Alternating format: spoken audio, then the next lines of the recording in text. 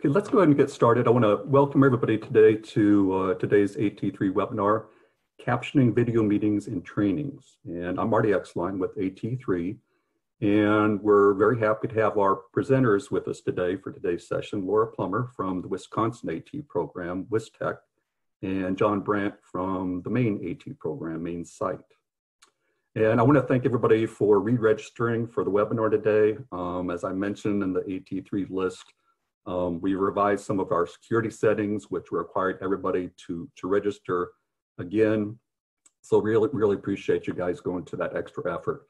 I know that the earlier postings said that you would only have to register once for all of the COVID-19 AT3 webinars, but with the new settings, you will have to register for each of the individual webinars. And so we'll be sending out registration links for each one of the webinars.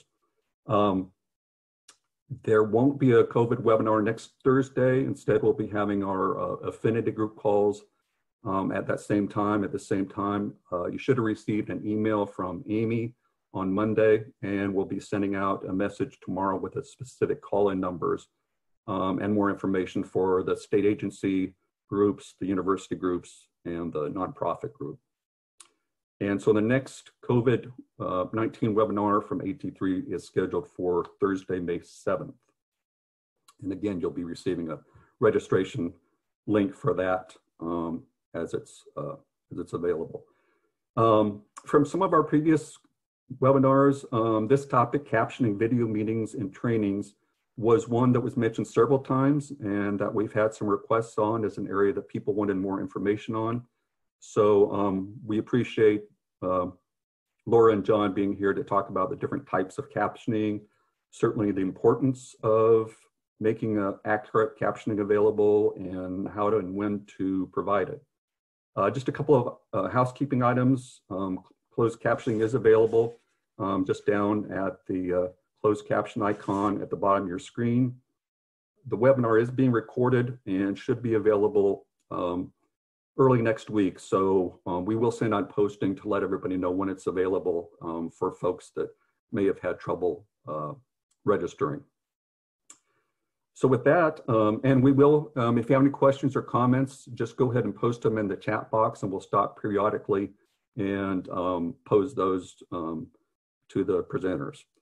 And with that, I think I'll just go ahead and turn it over to you, John. Or Laura was going to go first? I'm sorry. Yeah, Laura. Okay, great. So welcome everyone, and thank you, Marty and John, for letting me join you in this session. So if you want, Kim, if you wouldn't mind advancing to the first slide for me.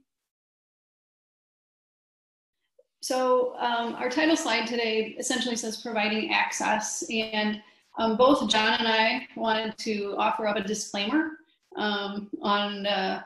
to share that meeting and webinar platforms vary. So we have a long choice nowadays to choose from.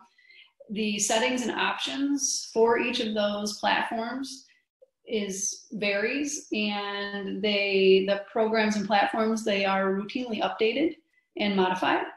And so what is shared today, there is a possibility it might be outdated by tomorrow. So that is our disclaimer. So we're speaking to you today from what we know today. So next slide, please. All right, so we're gonna start with a few definitions today. So when we talk about captioning, what we're really talking about is speech to text. And so this is an umbrella term, and it's really just taking spoken word and somehow converting it into a text-based format. So just wanted to lay down that groundwork of speech to text. And then we'll talk about the various options on that next slide. So Kim, if you don't mind, thanks. So some definitions for today's information is, the first one is CART. And so realizing that that stands for Communication Access Real-Time Translation. CART is performed by a trained and qualified court reporter using specialized equipment, and CART is a verbatim transcript. So if I say 25 times in a paragraph, that's what's going to come across. So it is word for word translation of spoken word to text. Our next level that we can provide is text translation. And this is commonly, two common ones are cPrint and Typewell. And please ignore the typo that's in this slide, it will be fixed. But these are certain programs and software that folks are trained to use. And essentially the purpose of this is to convey meaning. And so it's not a word for word, but it's a meaning for meaning from the spoken word to the text base. And then our third level that we'll talk about or that may come up today is our automatic or AI. And so this is our auto-generated speech to text. It's what we're seeing in PowerPoint. It's what we're seeing in Google Slides. It's what many of us use on our smartphones. And so it's taking that spoken word and the computer is generating it into that text-based format. So those are our three different levels or options when we talk about speech to text, especially for webinars. So the next slide. So on the screen are two examples, and on the left-hand side would be an example of what cart is. This is our nursery rhyme, Mary Had a Little Lamb, and its fleece was white as snow. Everywhere that Mary went, the lamb was sure to go. And so we continue reading on that. But again, it is word for word what is being spoken and what is then translated into text. When we talk about text translation, that's the column on the right. So Mary had a lamb with white fleece. The lamb followed Mary everywhere. So as you can tell, it's conveying that meaning, but it's not word for word. So the next set of slides, okay, we'll hang here for a minute. So the next question that usually comes up, well, meaning and conveying that meaning is good enough? And so I hear that question quite a bit, is good, well, the captions are close, that's good enough. So I would challenge folks, right now on the screen is a image of a puzzle piece, and there is a story on that puzzle piece, and pieces of that puzzle are missing. And this is published by Karen Anderson, who is a top-notch educator for students who are deaf, hard of hearing. And so on this screen, people are encouraged to try to see if they can read what is being said, even with all those puzzle pieces missing. So this is what 75% of content might appear to be, or how much you would get out of 75%. So we'll go to the next slide. So we're getting a little better. We're at 85%. There's fewer pieces are missed, and we can actually read some more of the words. We can start to kind of maybe gather what the content means. We go one more down. So we're not 90, and that's pretty close. Most of us would tend to think 90's good, but you're still missing a couple pieces of information in this story in order to really understand what's being conveyed. So we'll go ahead to the last one. And here's 100%. It read, Fran had a sore throat. She loved to jump on lily pads. Twilight and morning were the best time for her to eat. It made her happy to eat big juicy flies, but it hurt Fran to croak. So number one, this is a pretty jumbled up story. And number two, it's not any story that we might know. So we don't know the context of what this story is about. So having less than 100% really meant that it was going to be very hard for us to understand what this story says. So that's kind of the basis for today. And then we'll go ahead and let John take over. That was quick. Hi, I'm not going to use my video because I end up watching myself and playing with my beard when I do that. So if we can move to the next slide.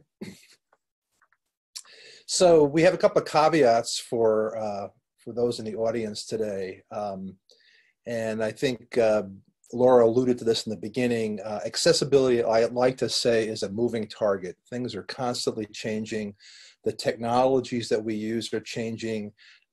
Actually, people are changing. Sometimes their needs are changing.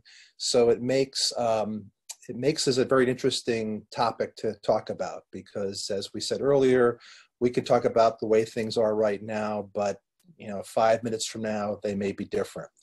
I sort of see the train of technology in general moving along at a very rapid pace. It seems like it's getting faster and faster, and accessibility is almost always behind there.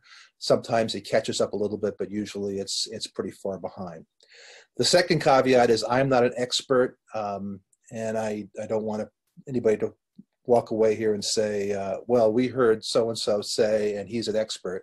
I do the best I can to try to keep up on the topic. And since there have been so many questions on the topic of captioning and access to digital media recently, I've been trying to read everything I can. I think I've attended 3 webinars in the last 3 weeks on this whole topic of meeting at a distance. They have presented information that's consistent with my experience, but we all agree that we're not experts. The third thing is, what are the rules? And this is a bit of an interesting conundrum. There are really no specific rules that pertain to what we're doing right now. That is delivering live content and captioning that live content in this video conference media. There are rules that pertain to broadcast television, and there are rules that pertain to web access for recorded or pre-recorded video. But there's nothing for that group in the middle. So what I've done is extrapolate the rules from broadcast television and the rules for web accessibility, and kind of say, well, we'll apply those rules here with some variation. So it makes it for kind of an interesting conundrum. What we don't plan to talk about today is, really any more than we've already said about what is captioning, or how to really provide captioning, how to pay for it, how to hire somebody to do things for you. If you have those questions and you want to post those in the chat pod, we will try to address those at the end of the presentation. The plan is to make this as much of a dialogue as we can, and leave plenty of time for questions. So, so if you have those specific questions, please go ahead and post those in the chat, and we'll deal with them as we can. Next slide, please.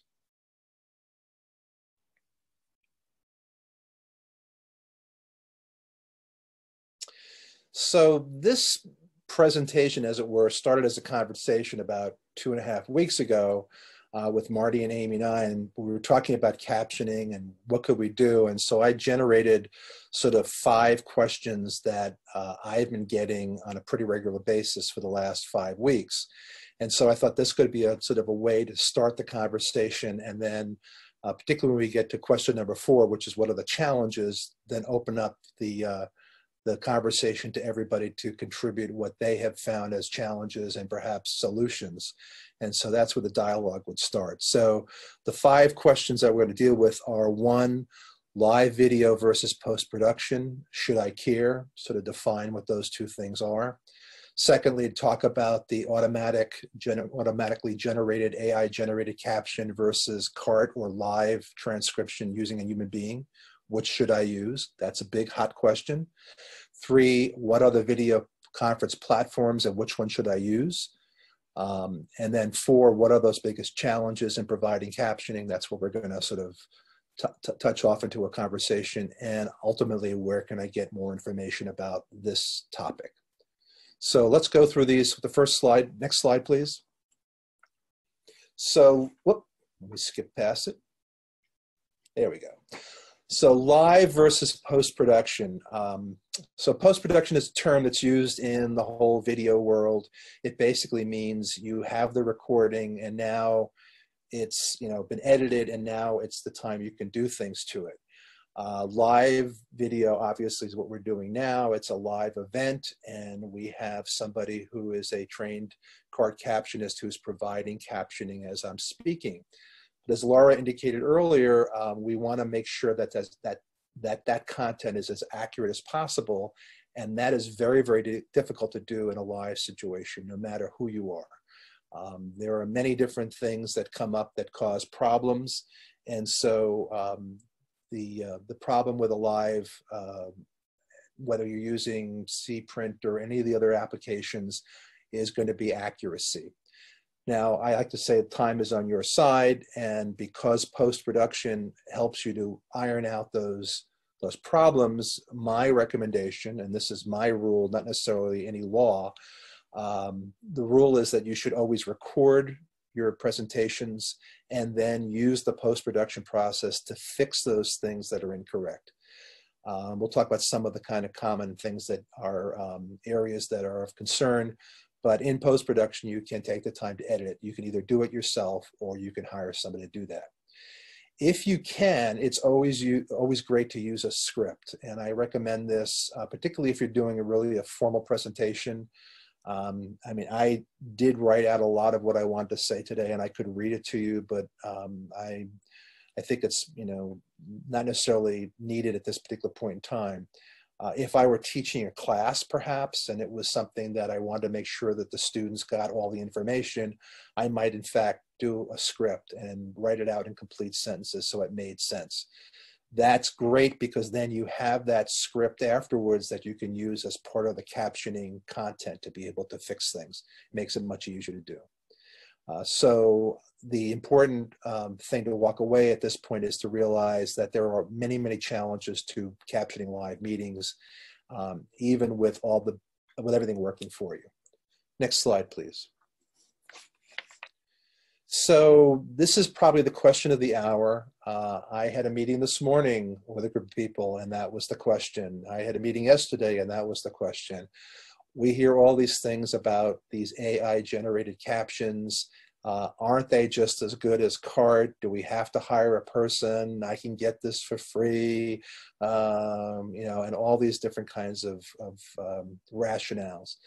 And so the question everybody wants to know, which is better? And so at this very second, at this moment in time, I can say without blinking that CART, that a human CART transcription will be always better than any automatic captioning service. The reason is the automatic captions will invariably make mistake with people's names. They will make mistakes with vocabulary they're not familiar with. So if it's a name of a product or a service that's unique, it almost always will try to spell it out phonetically and it will not make any sense. They inevitably have problems with things like URLs with a domain name. So you'll have the one that's our big bugaboo. Our organization has the domain name mainsite.org, spelled M-A-I-N-E-C-I-T-E, obviously .org. And whenever we say that in an automatic captioning thing, it always comes out MAINSITE.org.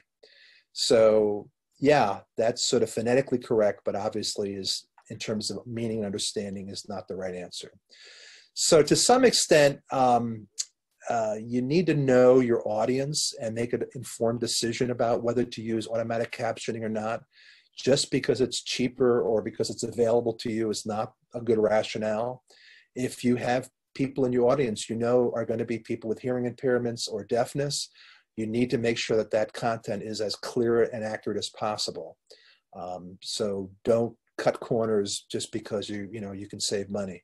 As Laura indicated with those nice graphics at the beginning, even something like 90% is often not high enough quality for it to be useful to a person who is relying upon captioning to understand something. By the way, a little something that I'm aware of that I'm going to put as a note, and if you know this to be different, please let me know how to do this. But my understanding is that because many of us use Zoom and we're using Zoom right now, Zoom does not automatically save the CART file that gets created with this presentation. It will download that content as a separate file, but when it saves it to the cloud and redisplays it for people to use, it's going to automatically caption that content using its own built-in captioning AI.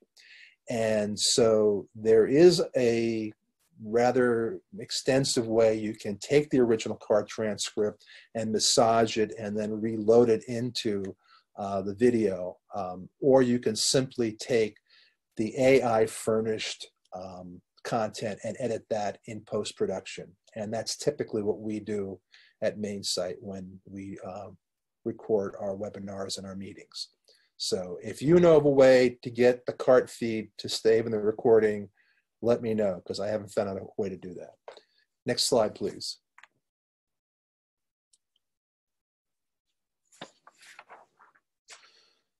So the question about what a video conference platform you should use depends on many, many, many different factors, and two things you need to consider before you choose.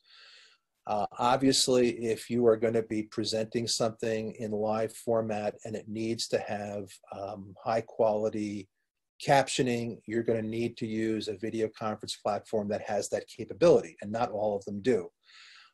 Some of them will integrate captioning in the form of a subtitle, like you can with Zoom. Some of them you can still use, but you have to have another window open. Frequently, this is called a stream text window, because stream text is one of the platforms that cart transcriptionists use, so that the person actually has to have multiple windows open on the screen. So that presents some challenges for some folks. So you need to make your decision about what platform to use based upon the needs of the people in your community that have access issues. If you don't know who that's going to be, you're going to have to assume that some people will need captioning, and then you should provide it. Now, what we do in our presentations on our webinars for our organization is that we always announce that all of our webinars and meetings are going to be cart captioned, and that if somebody needs another kind of accommodation, to please let us know.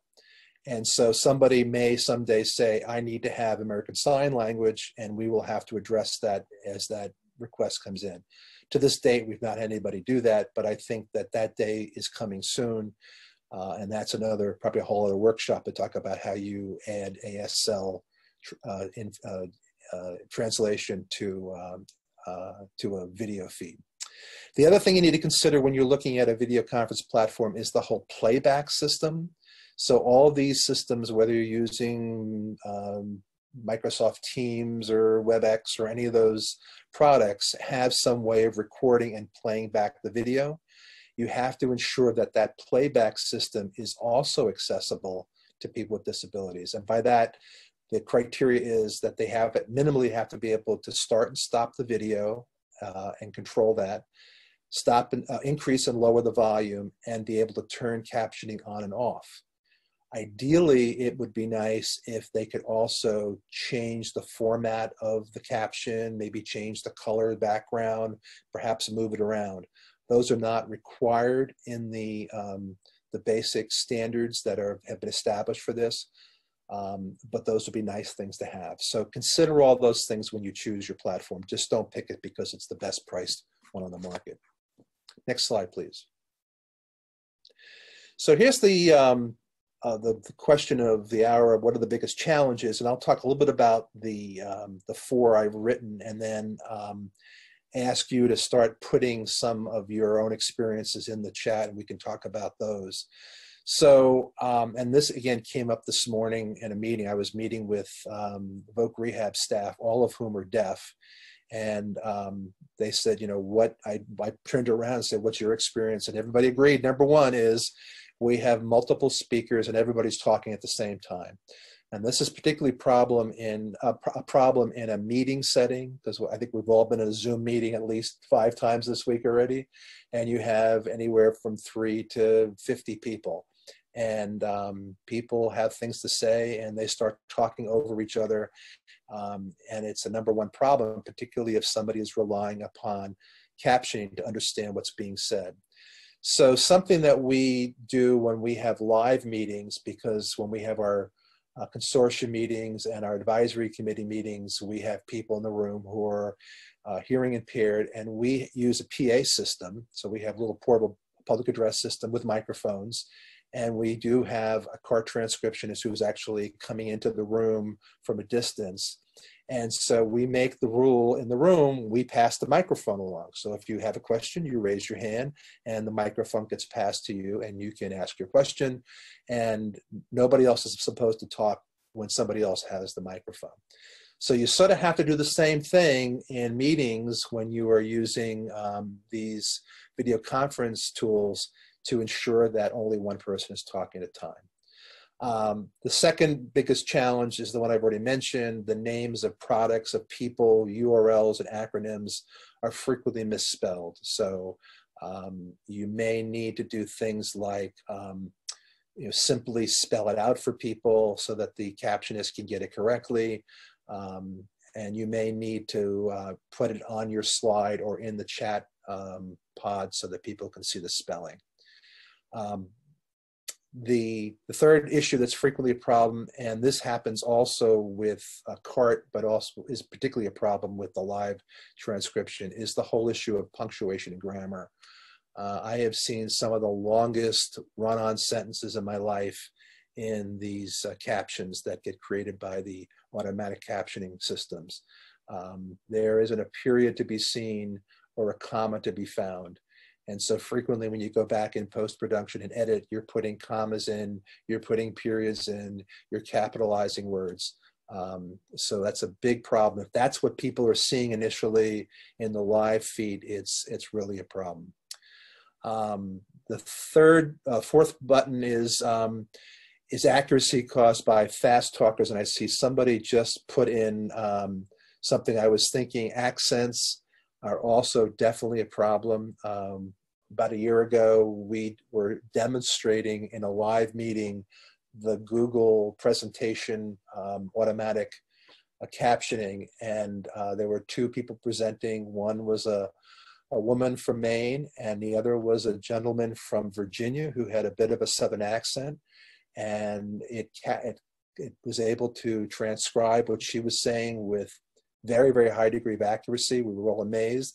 And as soon as he started talking, it was like we couldn't understand anything that was being written. For some reason, it just did not like his accent. So that's one of the things that can happen. So that's an issue that you need to be aware of, and that's something that you're less likely to get with a live captioner than you would with an automatic captioner. And then there's the perennial technical snags. We all have had situations where there's I'll call it a burp in the system. There's the flow of electrons gets interrupted in some way, whether it's in my computer, whether it's in my hookup to the internet, whether it's somewhere between here and wherever you are or at your end, there's something that's going to stall or freeze or change the speed. And these can have really detrimental effects upon the ability to understand the content. So those are the ones I came up with. I'm going to stop for a minute and let people type in what they've seen. I just sort of additional issue that has to do with multiple speakers. One thing that if you're going to do, again, multiple people in a meeting is to have people announce who they are each time they speak. That helps the CART transcriptionist, but it also puts into the permanent record who is speaking. So as people are, go ahead. I was just going to say, Angela mentioned in Zoom, if you require registration, you can create custom questions and you can add what accommodations do you need to help guide decisions. And then you can go into your scheduled meeting and pull up the participants and their needs. Great, that's a good answer. Yeah, if you're using the Zoom webinar platform that has that capability of doing registration, we opted to always use our own registration form. We try to harvest a lot of additional information, more than we could add in the custom questions. we ask a lot of questions when we register people. And so, for example, we have to get that data for the feds in terms of where people are from and whether they're from a urban setting or a rural setting. So we have a drop down that have all the counties, the 16 counties in Maine in it, so people can just check off the one that they're in.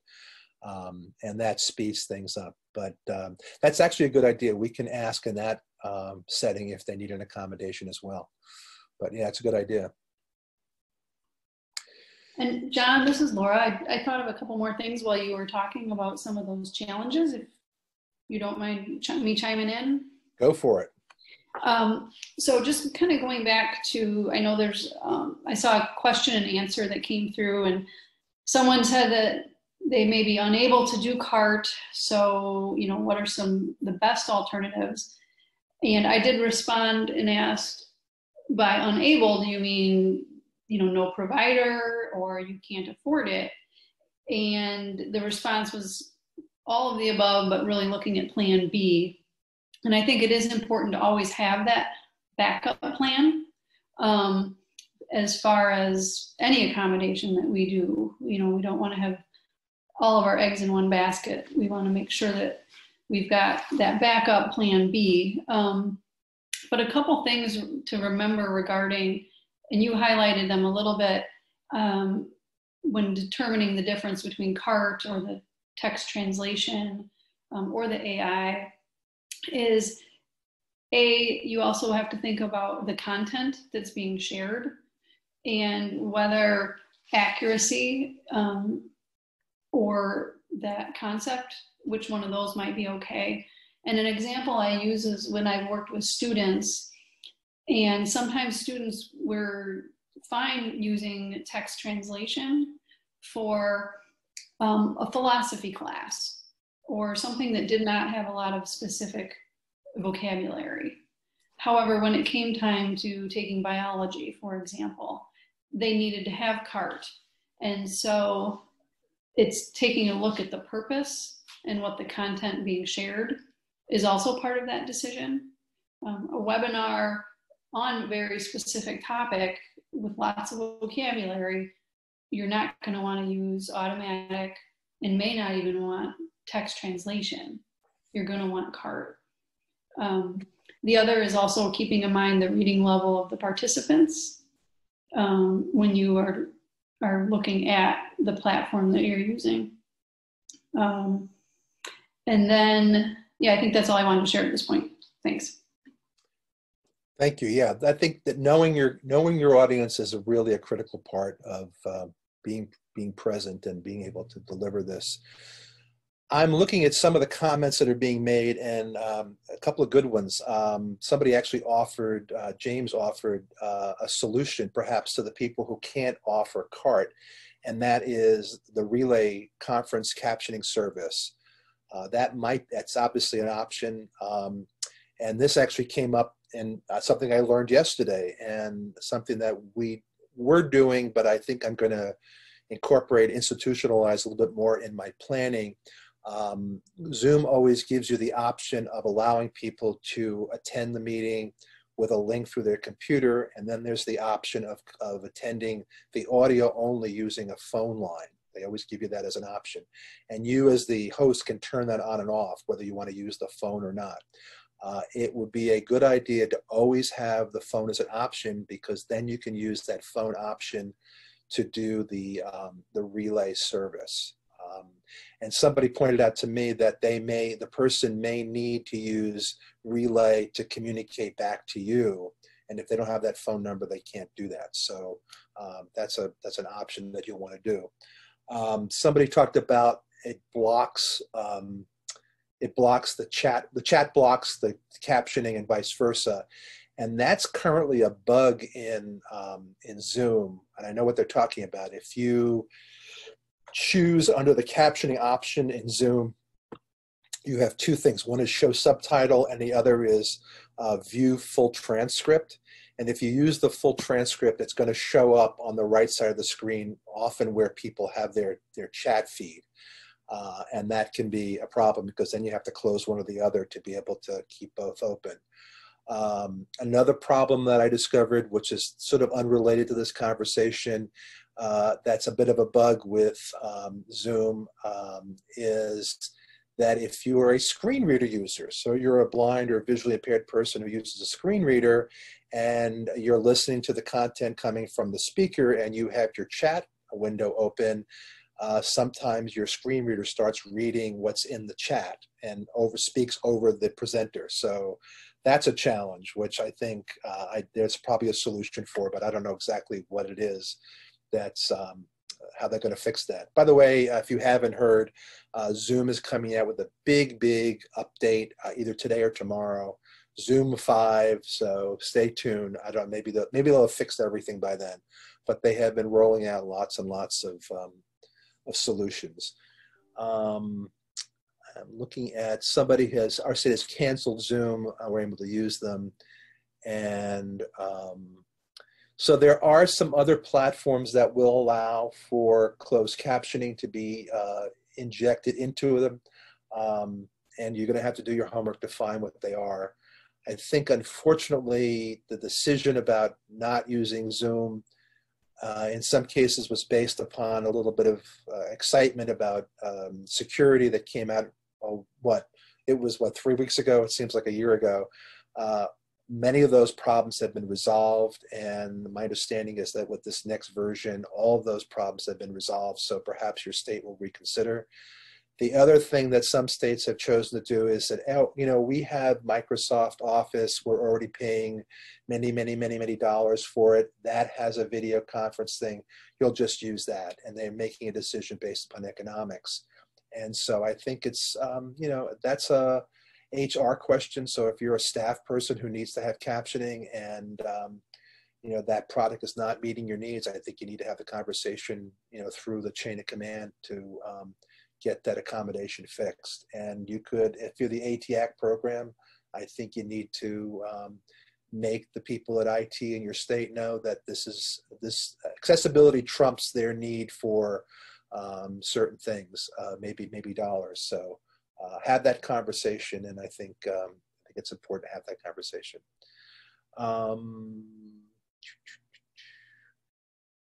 Oh, there's somebody named Kathy Adams. I just opened the transcript problem, moved it off to the left, have the chat pod open. There you go. There's a solution. We've already come up with an answer.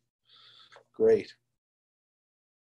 Flip to the John, this is Laura again. I know we're talking about webinars, but just a point of caution regarding the use of telephone access. And the fact that that is regulated under FCC, so it does have to be in different locations. So I had a department here in Wisconsin that wanted to use that, even though they were doing a Zoom meeting, some people were in the room, and as a method to avoid paying, they were trying to use Relay for the transcription part. So just a word of caution there. Telecom, and because it is regulated by the FCC. Because only the person with a disability can use. Is that what you're saying? Well, because she was in the room, and she was they told her to call in using Relay, even though she was in the room, and some were in the room and some were not in the room, and they were doing a web-based meeting. And so they were trying to do a workaround of paying for cart. I see. Using Relay. So just a word of caution to remember that if you are using any type of Relay, which is telecom, it's separate rooms or separate locations. And then there was Jane posted that the Hearing Loss Association of America is petitioning tech industries to provide captioning for free on all platforms as an accessibility accommodation. ARS is now the only available on paid platforms of Zoom and Google Hangout Meets. And see the Hearing Loss Association website if you're interested in supporting the petition that they have. Good information. Are there any questions in the Q&A that I missed? Did we get Angela's about her cart contractor offering in-Zoom cart assignment, or they use a secondary app so that the users have to have Zoom open and the app? So is one method better or worse? That's a good question. I'm chuckling. I think that's going to be one of those case-by-case basis. I'm trying to visualize how this is working, but I think it's a matter of being resourceful and trying to find what works. Whether it would work in every situation, I don't know. The nice thing about accessibility now is because there's a recognition that so many things change so rapidly, there is a a recognition that if you can find another way to do that and it works and it's legal and it's not, you're not breaking any other laws, then you can certainly use that. But the problem is institutionalizing that across and say that's now the policy for state government or the federal government. So, you know, if it works in a pinch, great, it's the workaround. But I think that, you know, some of these activities of trying to get more attention to this and more resources put into access, I think, are where we have to go. We have to let people know that their websites are accessible, their videos are accessible, and just keep pounding away at that. John asked a question, John Winter asked a question about translating into a second language like Spanish. And that question came up yesterday in another webinar, and the person who knows more than I didn't know the answer. I know that there is a service, there are some services that will do translation. There are ways to take, you know, English language and convert it into other language on the fly. Whether that's sufficient enough in a live situation to meet the needs of a person who needs captioning and also speaks a second language or a different language is something I don't know. So that's a good question. I'm going to write that one down and research that one because it's come up now twice in 2 days. And so, so yeah, it would be nice if that was possible.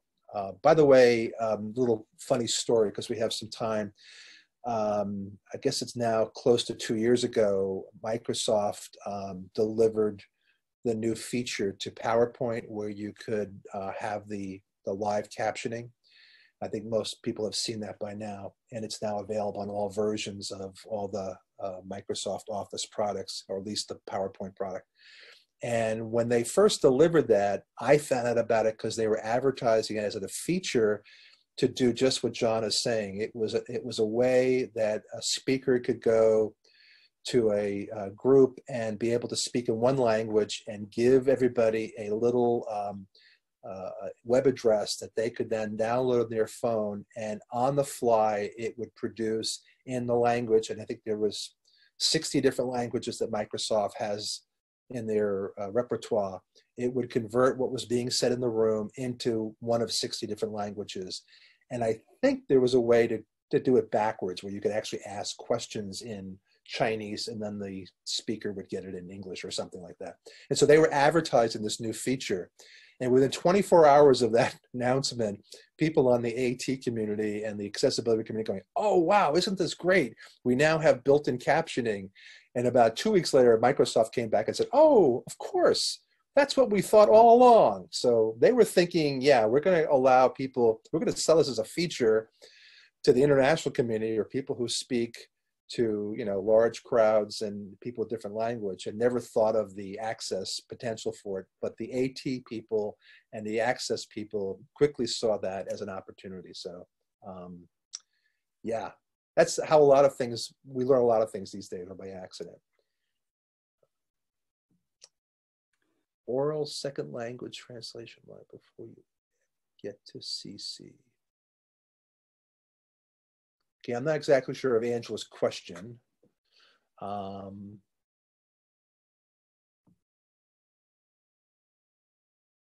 So, and Stacy's going to find out about some option where Zoom captioning in Spanish in a second URL underneath the webinar. Oh, okay. So she'll find out and let us know, and maybe we'll share that with everybody. Yeah, we will share. And actually, John, that I don't know why I wasn't thinking. So thank you, Stacy.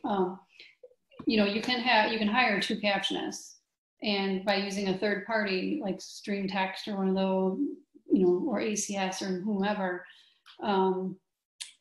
they can have 2 URLs. So if someone needs Spanish with a third party, you can certainly do that, and then they just have to open up a different browser window. And does that new CART transcriptionist has to be somebody that translates it from English to Spanish on the fly? Is that how it works? They would be, yeah. Yeah, it would be essentially someone. And I'm trying to remember, we used to have a conference that we did live, and I'm trying to remember if we ever had,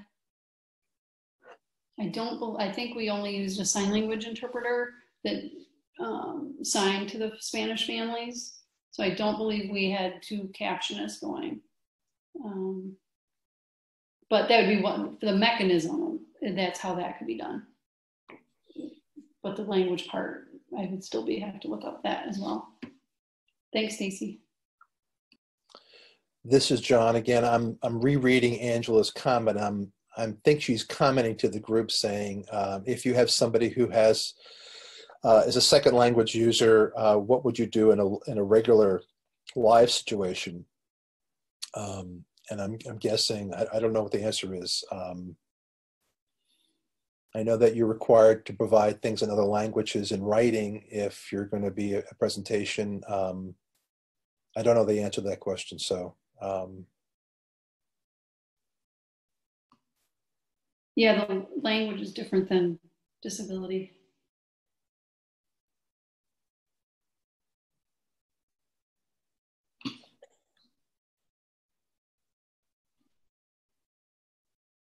She says no worries, it'll come up because you're in Texas. Everybody speaks multiple languages in Texas?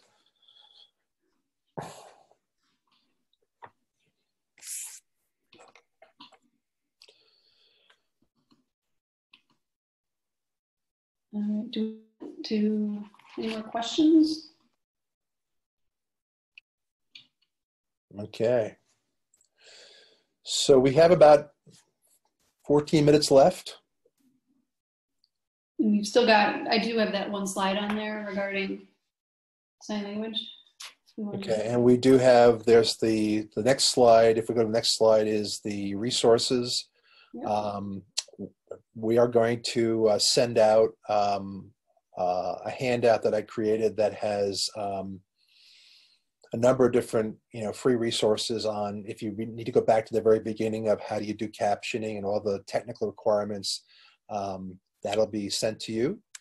And one last thing is, if you are very new to captioning and all of a sudden this was dumped on your lap this week and somebody said, come to this webinar, you'll learn everything you need to know, and you're scratching your head, you can hire somebody to do this work for you. More people, there are companies that you can contract with and they'll do the whole thing for you. They'll set the whole thing up and figure it all out for you. It's just a matter of how much money you have to spend. So.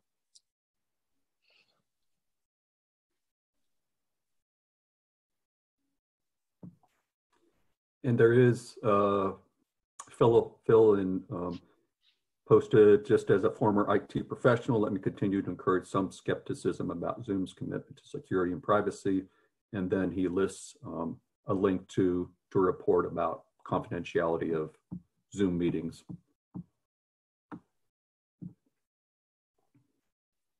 He's not saying don't use it, but just make sure people are aware of what the issues are. Yeah, the dark side of the internet. I would agree. It's all there. All right, so if we could jump to the next slide quick, we're just going to briefly touch on this, since this could be its own webinar. But in my office, we do a lot of accommodations regarding the provision of sign language interpreting via webinar. That's our go-to for department meetings, simply because the Office for Deaf and Hard of Hearing is co-located with our office, and that is their primary mode of communication. And so a couple things to remember when you are working and adding in sign language interpretation to a webinar. There are differences in how the meeting and the videos are managed, whether it's a meeting versus a webinar. So for an example, in a meeting, the onus is really on the participant to pin that video so that then they always are able to see their interpreter. The host can do a spotlight in a meeting, and the spotlight will force that to be the primary video shown. However, sometimes people are joining as participants and they don't have a lot of connection to that host. It might be a webinar of 250 people, and so in the webinar, that host can do a spotlight. The other thing is to keep in mind, especially when juggling sign language interpreting, is to have co-hosts and panelist options. So, and even with any webinar, it's good to have that team approach. John and I both attended the same webinar yesterday, and that we each had some takeaways. And one of mine was it's a team approach. You always want to have someone to juggle the participants and the chat and the questions and answers. Again, recognizing and instructions ahead of time, the difference between pinning a video versus spotlighting a video. Recognizing the impact of screen sharing and providing instructions ahead of time so participants understand if it's a meeting, this is how they have to move things around. If it's a webinar, this is how they have to do that in order to still have access. We also need to follow those communication rules of turn taking and pausing. One of the tricks that we do is for our interpreters, we have them change their name. So it'll say interpreter Maria, interpreter Susan. So the host and co-host and the participants can find their videos when it's easier. And then empowering the interpreters to interject and say, okay, we have to pause. We have to change interpreters now. And letting that host and co-host know that, or the speaker know that. You know, always having an alternative method for communication, either text message, the chat, or via Skype or Slack, some other mechanism that if suddenly that interpreter vanishes, the individual who is deaf or hard of hearing has a mechanism to let folks, let the host know that they've lost. And then finally, this goes with both captions and sign language interpreting, is practice, practice, practice. Set up meetings ahead of time with your speakers, with your interpreters, with your captionists, to make sure that it's all smooth on game day when you're ready to go. And then one last slide are just some resources that I have available to share. One is an overview of, it's created by Tina Childress and Catherine McNally. And so it's got an overview with links to your caption apps, captioning services, and just a wealth of resources for access for deaf, hard of hearing. And then the Rehabilitation and Research Center at Gallaudet Deaf Tech has a guide on virtual meeting access as well. And Angela mentions that the participants she's talked with prefer the pinning over spotlight, that you definitely need a facilitator with co-host status. Have everyone but the interpreters mute the video, and that helps people find them in a large meeting too. Yes, exactly. And we just practiced we're gonna have about 600 staff in a webinar. We're using, it's a meeting, but we're using webinar platform tomorrow. And so for that scenario, we determined that the spotlighting is going to allow that better access and more consistent access. But we're also making the staff from the Office for Deaf, Hard of Hearing panelists, because that gives them more control on sizing and even moving the video to a second monitor. And another trick I've used for some individuals is we'll have, if they have access to 2 devices or 2 screens, they may even go ahead and log into the meeting twice so that they can then enlarge the interpreter to whatever they need on that secondary device. And then Krista mentioned when you use an interpreter, pinning the image so it stays visible is another issue. And she's seen a number of difficulties with that. Yep, that's what we were referring to. Yeah, the pinning or the spotlighting. Because if it's pinned and someone shares their screen, that pin goes away, depending on which view they're in.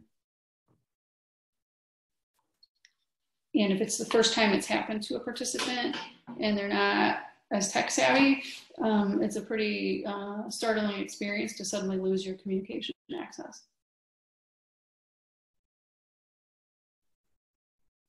And Lori in Oregon mentions they have a company that's requesting a referral for somebody to do closed captioning for recorded webinars, videos, development of online courses that are ADA compliant. And it would need to be a company that's designated as a disabled veterans business enterprise in California. So if anybody does know of a company that is designated, then that would be really helpful to Lori Brooks. In the Q&A, I did share the National Court Reporters Association link. So that might be a resource she could dive into.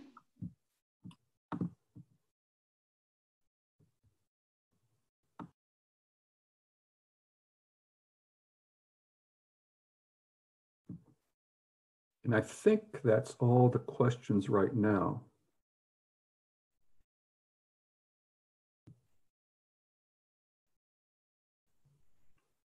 Does anybody have any other questions or comments?